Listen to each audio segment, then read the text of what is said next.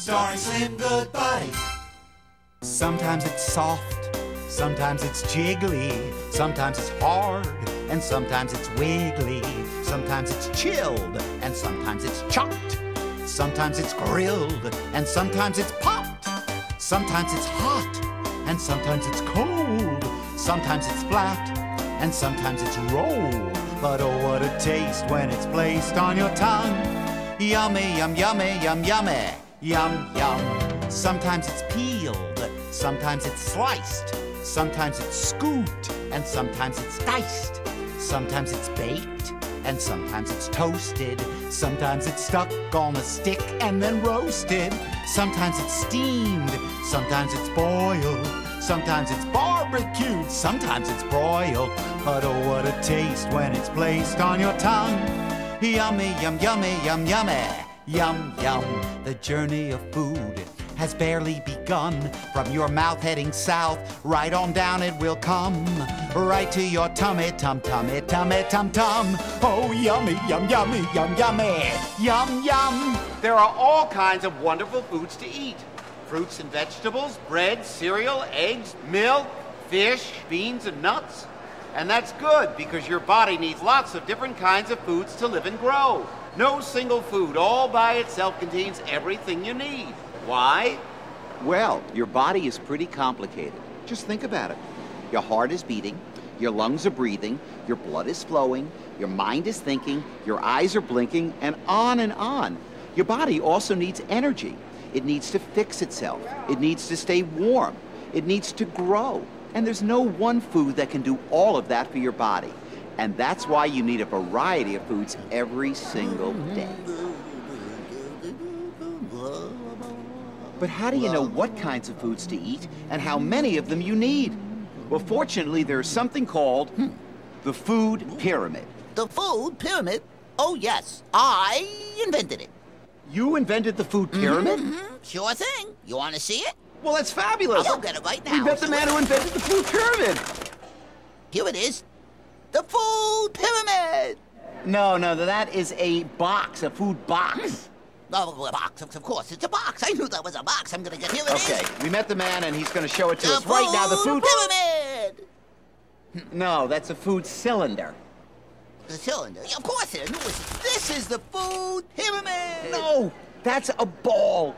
Here it is. No, that's a diamond shape. A diamond? I got it right here. Hold this. No, the food that's pyramid. a hexagon. 6 sides. Hexagon. 1, 2, 3, 4, 5, 6. Six. Not Of a course, pyramid, that's a hexagon. Look at the pyramid right now. The food pyramid. That's an octagon, don't you see? Octagon. It's 1, 2, 3, 4, 5, 6, 7, 8 sides, 8. an octagon.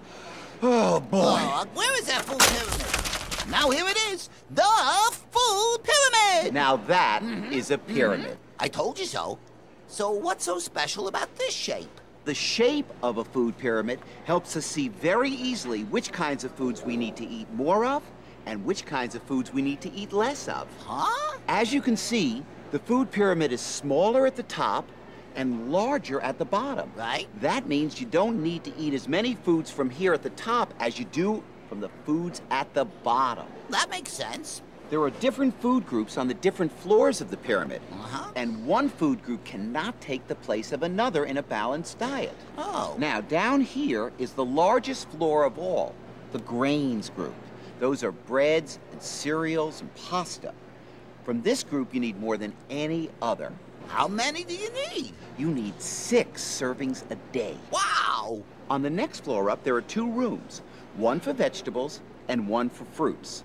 Now, because this floor is smaller than this floor, you don't need to eat as many fruits and vegetables as you do grains. How many do you need? At least 3 vegetables and 2 fruits every day. 3 and 2? 5, I think. I'm sure. 5. The next floor up is even smaller, and it also has 2 rooms. One for foods like cheese, milk, and yogurt, and one for foods like meat, fish, chicken, eggs, and beans. Oh. Grown-ups need 2 servings from each room. Wow, that adds up to 4. Right. But there's something special here. As kids grow up, they need at least 3 servings from the dairy group. Oh, yeah? How come? Because the dairy group has foods that are really good for building strong bones and teeth. Oh. Oh. Up here on top, we find foods like candy, soda, fats, oils. Now, because this is the smallest room of the pyramid, this should make up the smallest part of your diet.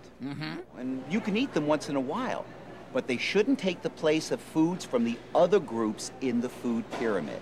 Well, thanks a lot, Slim. It was very educational, but now I've got to get back to work. So step right up, folks. I'm talking delicious.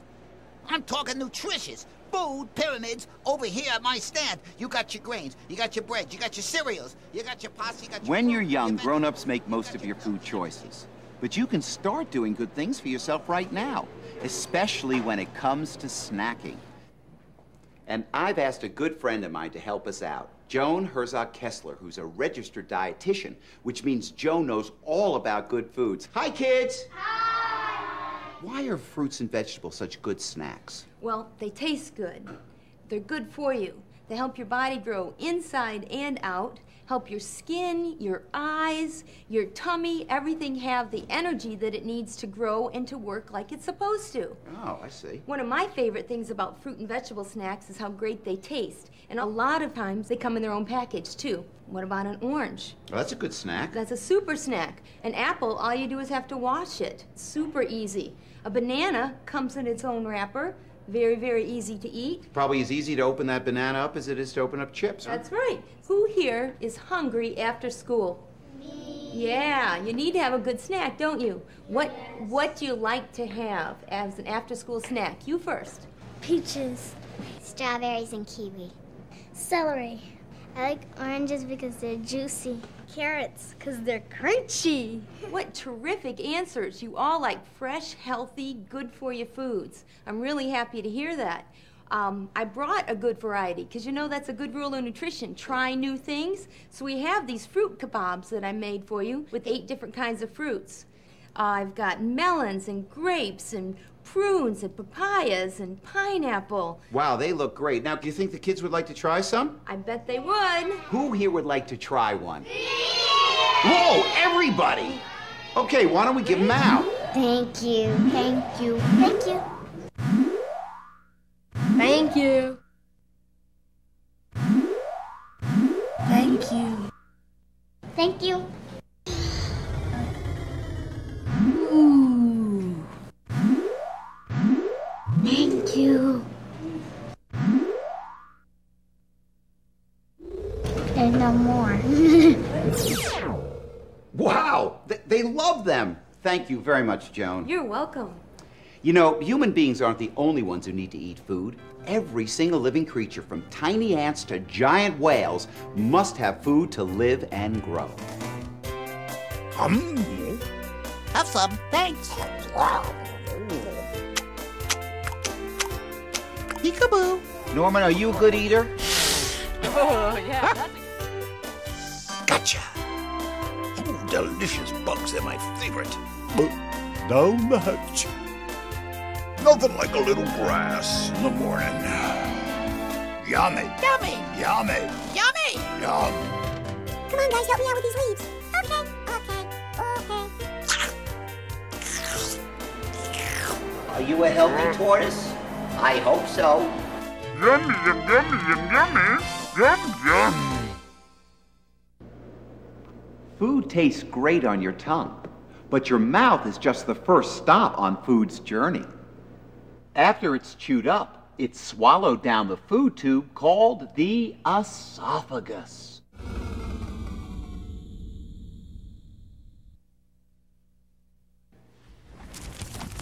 Next stop is the stomach, which squirts digestive juices to break the food down.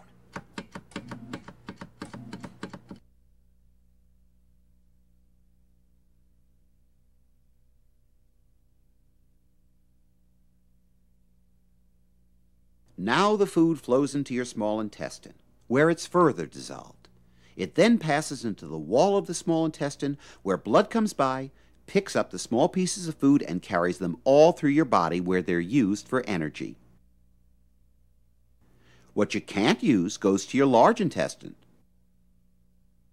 And later on, when you go to the bathroom, you get rid of it. Eating is fun, right? Yeah. But did you know people eat different things all around the world? Yeah. Well, okay, here's a book. It's called This is the Way We Eat Our Lunch. A book about children around the world.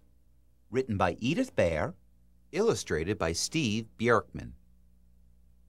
Time for lunch, what will it be? Come along, let's taste and see.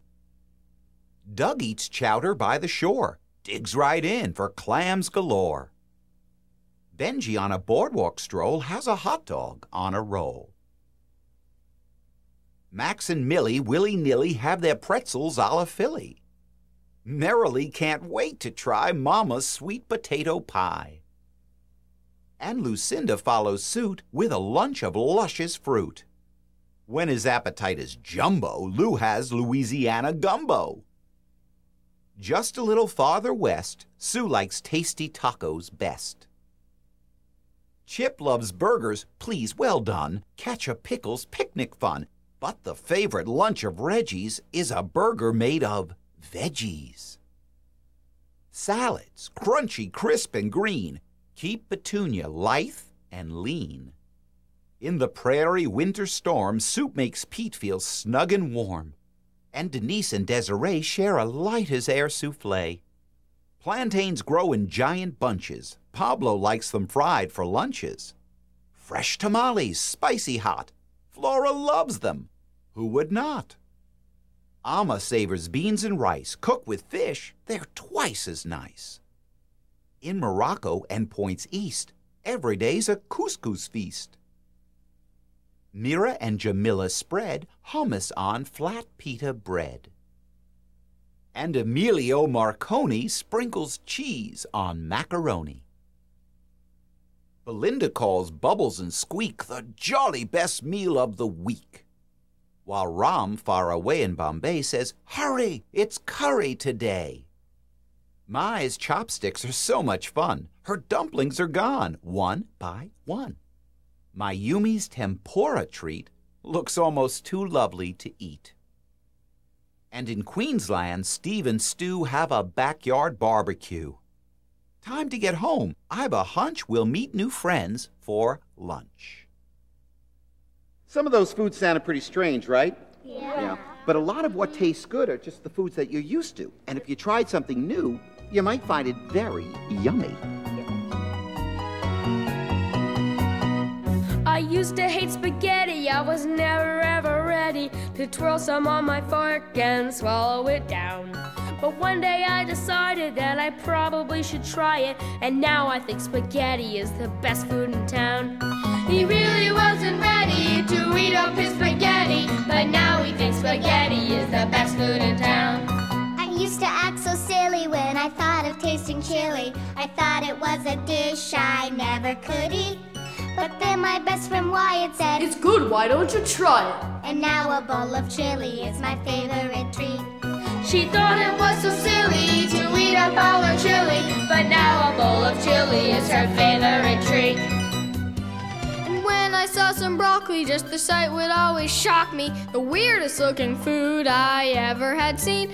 Then I tried it once at dinner and it tasted like a winner. So broccoli turned out to be my favorite green. And now I'm ready for spaghetti. I'm silly over chili, and broccoli really rocks me, so I swallow them right down. Yummy, yum, yummy, yum, yummy, yum, yum, yum. Remember, there are so many wonderful foods, so choose wisely and eat well. So long. Yummy, yummy, yummy, yummy, oh my God. Yummy, yummy, yummy, yummy, yummy, yummy,